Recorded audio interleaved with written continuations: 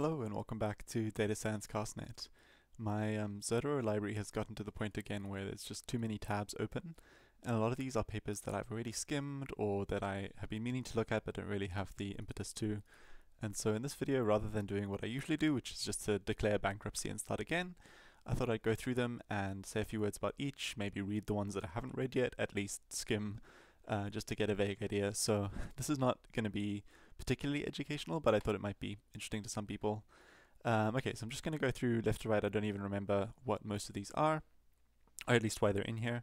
But this one I definitely do remember. It's a classic UL2, Unifying Language Learning Paradigms. This is particularly salient at the moment, and the reason it's been open again, even though it's from February last year. Yi Tae, after writing this paper, left Google along with some others and started the Reka Core, I forget the organization name, but they've released their own series of models, and particularly interesting, they're at least some of them encoder-decoder models, and also mentioned maybe using this UL2 objective.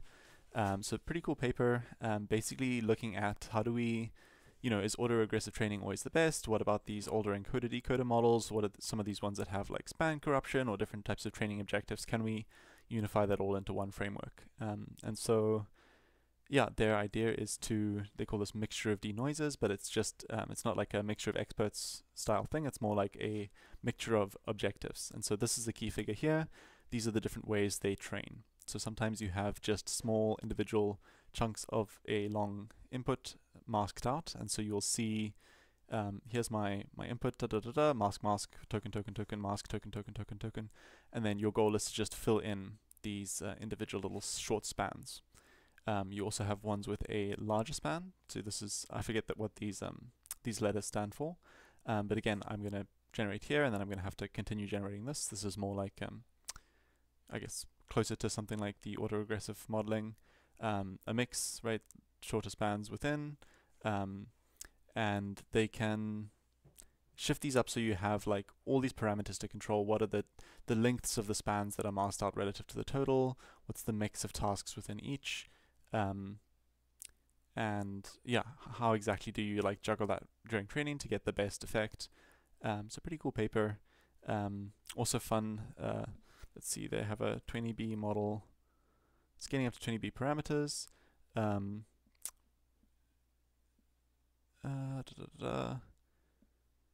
Basically, if I remember the story rightly, they just forgot that this was training. So the reason this has been trained for a lot longer, and why it was like state of the art at the time, is partly because they just left this on, and yeah, we were not attentively monitoring the job. They just kind of forgot this was training for about a month, I believe. So pretty funny bit of history there. Anyway, cool paper, cool objective to say, hey, why are we only predicting the next word? We can do these other types of tasks, and that might help on downstream performance. So pretty cool, worth revisiting. Alright, next one. Preference fine-tuning of LLMs should leverage suboptimal on-policy data. This is one of a number of papers that are basically saying the same sorts of things. I think there might be one more recent in here also from Google. Yeah, it's like we have these two warring factions, right? We have like the more traditional RL-inspired, PPO, etc. And then we have these, we can use DPO approaches, right? We have preference pairs or something like that, and we can train on that. And one of the key differences to me is less like the particular algorithm and more like what generated the data that you're using and where did you get those scores.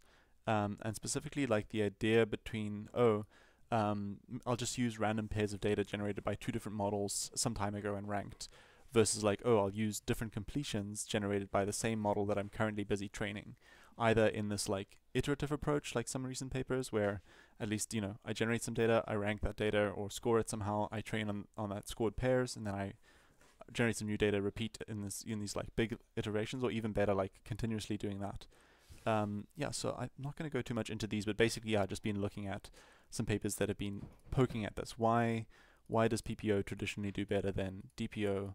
And is it because of the algorithms themselves, or is it because of like one is closer to like on policy, or at least using that same policy that we're updating to generate the data? Anyway, not going to go into that. Let's see what else we got. Okay, same task, more tokens, impact of input length on reasoning performance of large language models. This and a few others basically came up because we were frustrated with the needle in a haystack being the gold standard of long context evaluation. It's like that's not actually a hard task. Can we find different types of tasks that have multiple pieces of relevant information that need to be retrieved, and then use those to answer? So this is a pretty cool paper that tries to do that, and very interesting to see that these are all models that have advertised tens or hundreds of thousands of tokens of context length, but in this particular task that requires fetching multiple different things and then reasoning about them, some models do a lot better than others. And yeah, but none of them have this perfect 100% accuracy out to a million tokens like the needle in a haystack tasks. So pretty cool to see people starting to find harder evals for long context.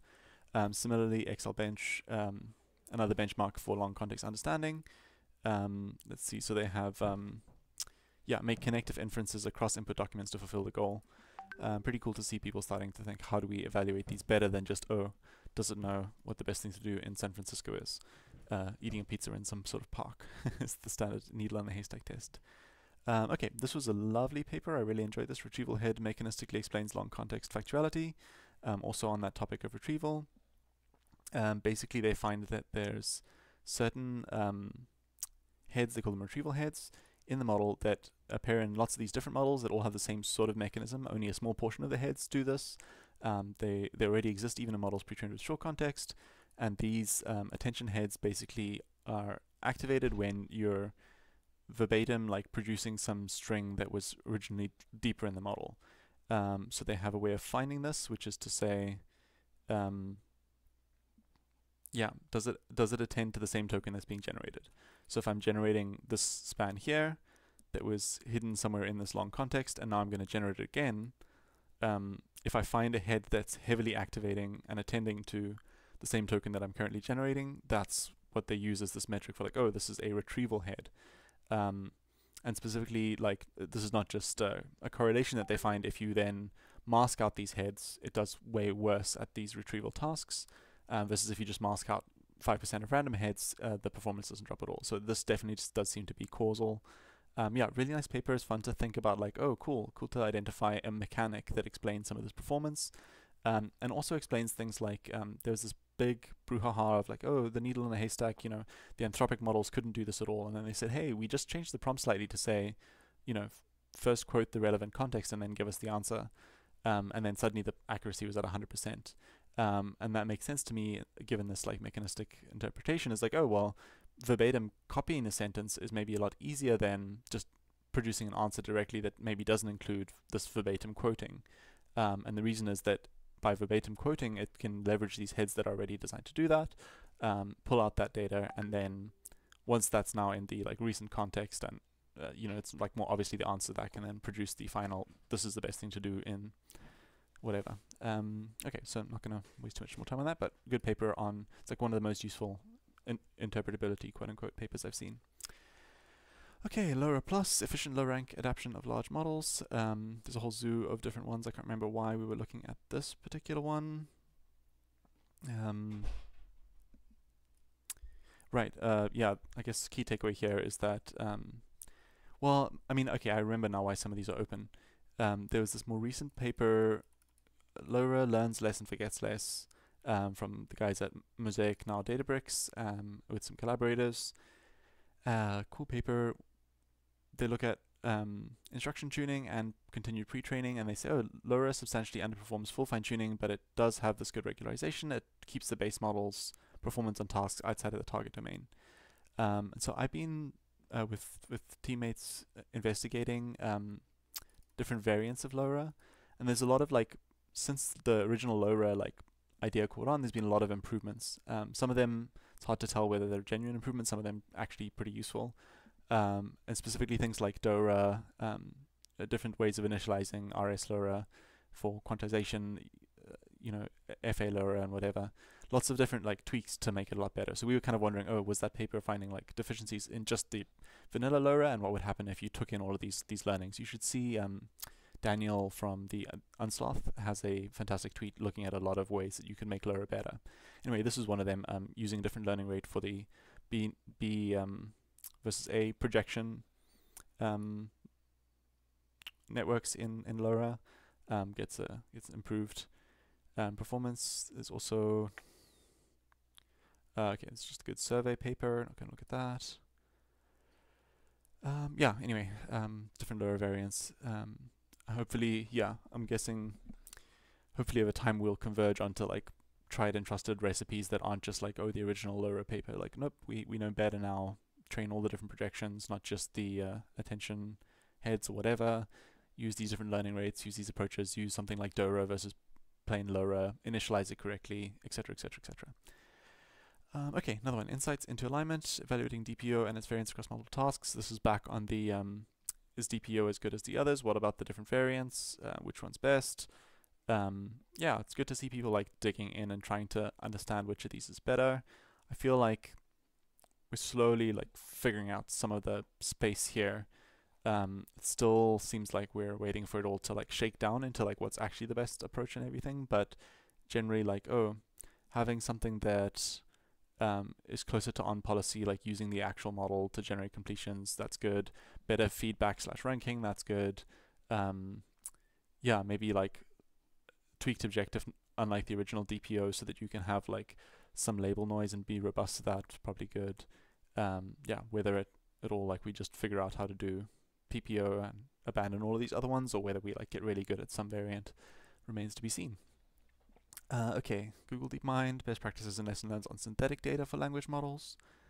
I haven't actually read this one yet, so maybe I'll leave this one open. Okay, Imogen is the main figure, great. Yeah, I'll look at that later maybe. Physics of Language Models Part 3.3, this came up as an interesting deep dive. It's a couple of authors at FAIR, kind of easy to miss, except that I know they used like ridiculous amounts of compute and did a huge amount of ablations to dig into various like, what does the model actually learn, how much does it compress knowledge, etc. And so they have this claim that language models can and only can store 2 bits of knowledge per parameter, even when quantized to 8 bits. So yeah, it's a pretty interesting claim. I haven't looked in too deeply as to like how exactly they get there. Lots of other little results. Yeah, so definitely worth reading more. Actually, I'm also going to leave this one open. It's been a while since I even looked at it. But let's keep that in mind. There was, I think, some other papers also related to that. Better and faster language models via multi-token prediction. This is great. If you've seen my video on speculative decoding and Medusa and so on, this is kind of a recent modern extension of that. Not just predicting the next token, but you might as well predict some number of tokens in advance. Kind of a disheartening paper in the sense that a small scale tests, you would kind of conclude that this was maybe like not worth it and actually like harming your predictions. It's only when you get to like the billion parameter scale and above that you start to see this improvement, and the improvement grows with model scale. So yeah, a lot of people taking this as kind of a bit of a bummer for like small scale research, where, oh, if I have to do my experiments like training these giant models that are, 7 billion parameters or 13 billion parameters, that's tricky for someone who doesn't have the resources of a big company. But cool to see speculative decoding / whatever. Definitely a nice way to speed up your sampling, because you can predict the next 8 tokens or whatever with your models, and even if the predictions out in the future aren't particularly accurate, you can check them with one forward pass through, just looking at the immediate next token prediction to like validate that. So it's very much like the speculative decoding. Okay, moving on. Prioritize training on points that are learnable, worth learning and not learned yet. This is an older paper. Can't remember why it came up again, but something to do with like choosing. How do I choose which data points to train on? Yeah, so I can't remember why we were looking at this or what we pulled from it, but interesting enough old paper. Not that old, 2022, but still. Oh, that's right, because it's also called row. So we have a more recent row paper that's also about like what tokens do you need, and I don't think it even cites the other one. So that's why it was open, I guess. Okay, so this is Microsoft paper. Not all tokens in a corpus are equally important for language model training. Delves, nice.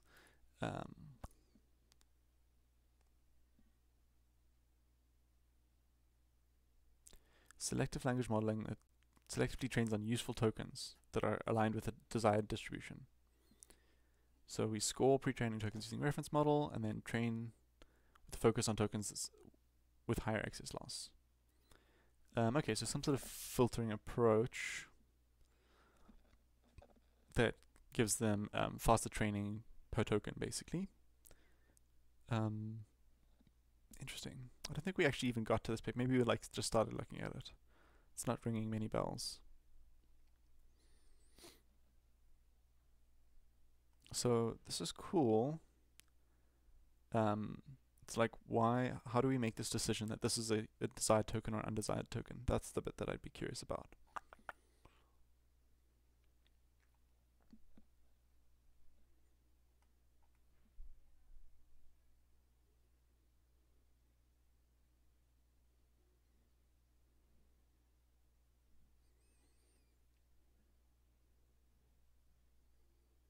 Okay, so we have a reference model on high quality data.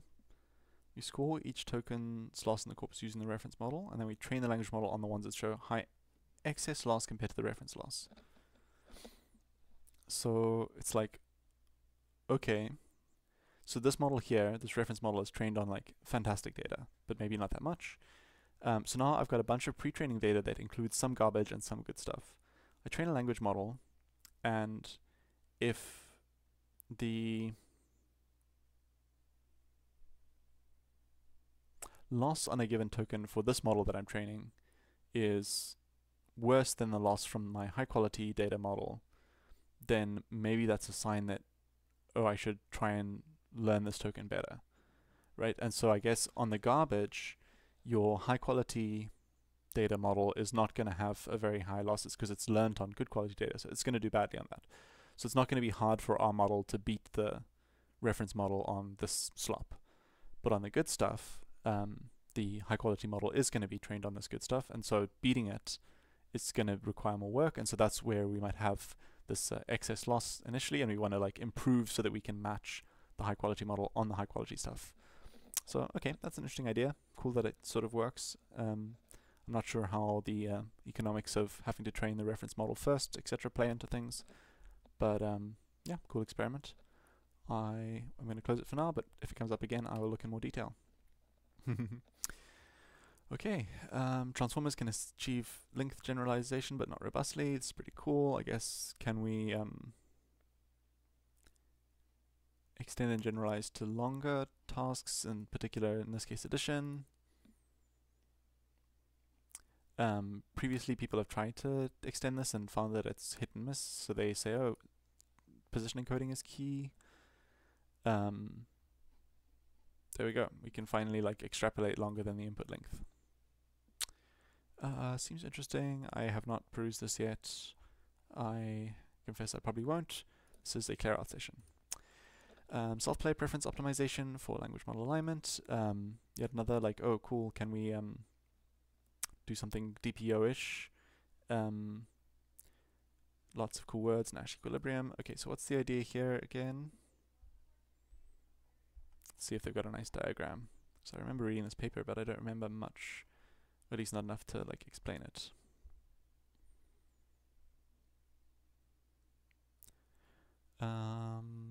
Lots of math, lots of math, lots of math.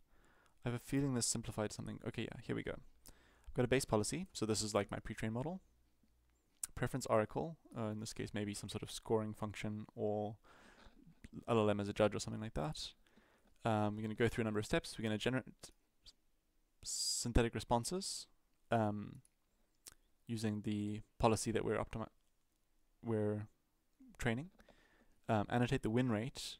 So if I've done 2 different completions, like which one wins, using this preference oracle or whatever scoring thing is, I assume.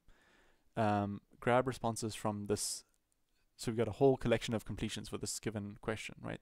This could be a question or instruction. This is like multiple attempts to complete it. I annotate the win rate, and I get some pairs here, or sections of here where I have now here's a winning one and a losing one. And so now I can do something that looks pretty DPO-ish, where I'm saying I would like the probability ratio between my policy and the base policy to, let me try and read this right. I would like to make the better of these completions more likely.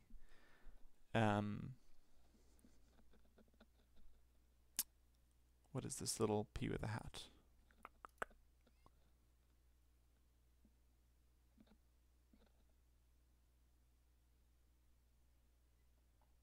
Oh, this is my frustration with these papers, is like there's got to be a way to express this pretty nicely in English and or in a diagram or something like that. And instead you have to, like, I'd have to spend a lot more than I have time for in this video to like sit and puzzle out all the equations and things. But it seems like this is, again, you know, what I was talking about of on policy versus off policy, and yeah, like all these DPO-ish variants. Like, okay, cool, if we do this, we can we generate a bunch of samples, we pick the good ones and the bad ones, and we train on that somehow, and that gives us a boost, right? Rather than using some existing set of completions and preferences. Then I use my new model that's been updated, and I do that again. Generate a new set of responses, create my new data set of like winning and losing pairs or whatever, or just the good ones maybe, train on those, use a reward model, score them, do that again, you know, and each of these like iterations is getting some improvement, and so we're able to get a higher and higher alpaca eval win rate.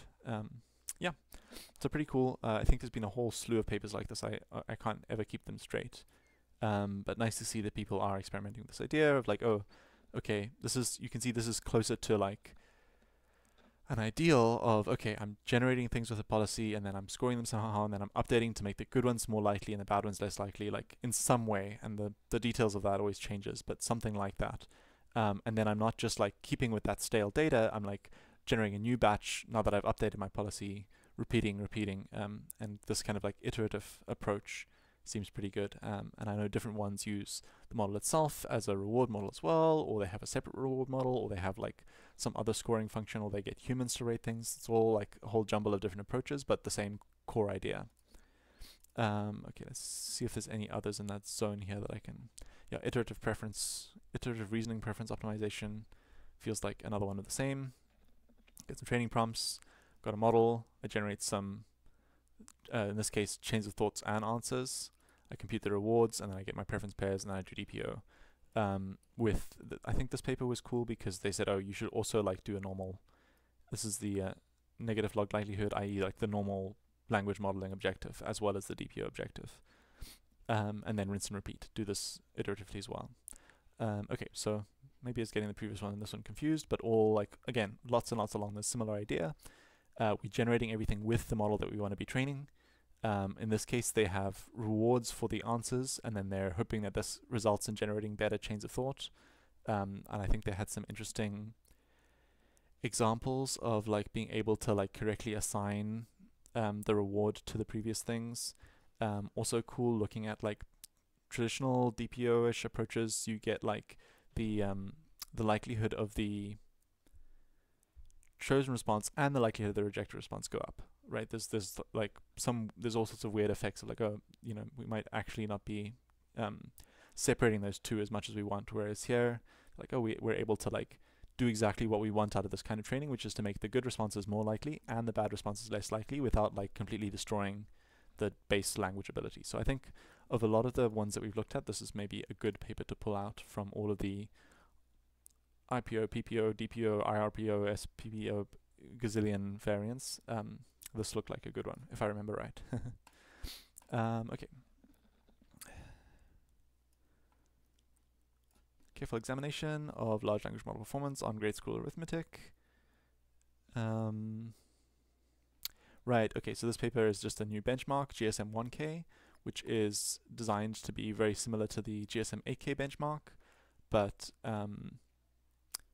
yeah, importantly, not public, and so if a model is overfit to the original public GSM 8K benchmark, it might do worse on this new dataset versus the original, whereas if a model is like genuinely robustly good, it should do about the same on both. So the headline of this paper, and the way a lot of people interpreted it, is like, oh, we evaluate, you know, these models and we see accuracy drops in several families. Oh, Fire's overfit to benchmarks. Oh, Mistral's cheating. I'll show you some figures quickly, like why I don't quite believe that. Okay, so here's the key figure that everyone shared. A lot of models do about the same on the GSM 8K versus GSM 1K, but a few notable ones do a fair bit worse on the GSM 1K, this new secret data set. So these ones must be cheating. Oh, it's a big scandal. Okay, but let's go through some of the actual results. Right, so here's one plot. Okay, we got accuracy on one versus accuracy on the other, and so you'd say, okay, maybe something that does significantly better on GSM 8K might have some sort of contamination. And so it's interesting to see like the Mistral medium, like the API version, bang on the line, but the 8X7B that was maybe trained on, you know, a larger mix of like more public data sets that include maybe some contamination is a little bit of an outlier. But also, like, if you squint, this is not actually like a crazy spread. Like, I'd expect some rough correlation like this. I wouldn't expect it to be perfect. It's different sets of questions, different prompting styles, etc. Here's another one again, like, oh, you know, does this tell you all of these models overfit, or is it just that like there's a general trend here? Like, models that tend to do better on one also tend to do better on the other. You know, like, it's kind of hard to cheat on this math ability too much. Besides like actually having the test set in your training data. So maybe some of these have some contamination, but to me this is just like, oh, this is a clear trend. Like, there's a few outliers that we could like look at and maybe be a little bit suspicious of, but it's not that big of a deal. And it's also like, it's highly impressive that like Phi1, you know, this is a model that's really tiny. It's doing well on this new hidden test set. So like, it's actually good at math. It's like surprising in some ways. I think some people were expecting things like, oh, it'll do really well on GSM 8K, but it would do completely nothing on this new hidden data set of completely novel questions. And that's not actually what we see. Yeah, so I thought that was interesting. Also, in the appendix somewhere, they have, with different like prompt variants and things, the differences go away even further. So let's see. Yeah, so this is an alternate prompt approach. And so we have now the GSM 8K versus 1K. So let's look at some of those like supposedly contentious ones. You know, 75 versus 81. Yeah, 32 versus 27. Like, so there is some difference, but like, it's not huge. And yeah, it's like a lot of these models end up pretty similar. You know, a few percent difference here, 5% difference there. But again, like, the trend for me here, like the takeaway for me from this paper is like, there's some variance, but in general, models that claim to do well on GSM 8K actually do well on this new held out test set that looks just like GSM 8K, right? So yeah, cool. There's like a few percent difference, sure, but yeah, I was much more positive of this paper and about even the models that were like claimed to show overfitting here, like the Mistral and the Phi. Having actually read the paper, it's like, oh, I mean, you know, maybe there's some nuance to exactly the prompting style that's in GSM 8K because some public data sets kind of mirror that. But yeah, they all tend to still be able to do those kinds of questions even on this new hidden 1,000 question new subset. Anyway, too much rambling. Moving on. Faith and Fates keeps coming up again. Mostly because in my circle we like to go like this and say, let's find the exact phrase here. Linearized subgraph matching. That's a convenient shorthand for the kind of fuzzy, weird graph matching, special interpolation, fuzzy search thing that transformers can do. One of the things they can do. And that particular bit of shorthand comes from this paper. They're trying to tackle this idea of like, what types of tasks can and can't transformers do?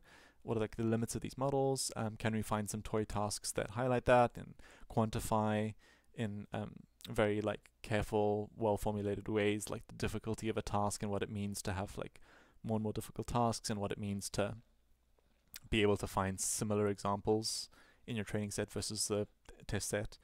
Yeah, so lots of things like this where we have, as this parallelism measure goes up, our performance goes down.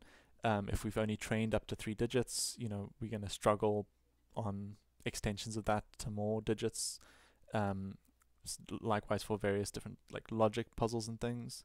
Adding scratch pads doesn't help. so this is the key idea in a lot of these papers. We can do the best that we can, but as soon as we get out of like the in-domain data, as soon as we try and generalize to truly new data, like different types of tasks where you can't just find similar subgraphs or previous solutions or whatever in the training data, the performance tends to drop off. So lots of exploration of that. It's like debatable how much you can read into this paper versus like to extend it to arbitrary things, but I find it's very helpful in terms of giving us like some ways to think about difficulty of tasks and what it means for two sets of inputs to be similar, and like a lot of good intuition of like, we have decent accuracy until we get to like some threshold above, these are the kinds of things that we haven't seen during training. And it's been interesting to discuss this with people like at OpenAI and elsewhere who are betting big on these models being able to do effectively everything. And seeing the different philosophies of like some people saying, it doesn't matter that they can only really generalize in domain for a very weird, nuanced meaning of what that is, because it turns out that practically everything is in domain if you train on enough data. Versus people who say, there's genuine limits to what these things can do, and they'll hit a plateau, and there'll be some things that they just can't do in the current formulation. Okay, AlphaFold 3, we don't need to go into, but cool paper. Late interaction multimodal retrieval. I was doing some experiments with something like Colbert, but for images, and someone pointed me to this paper, which had the same idea. Pretty cool.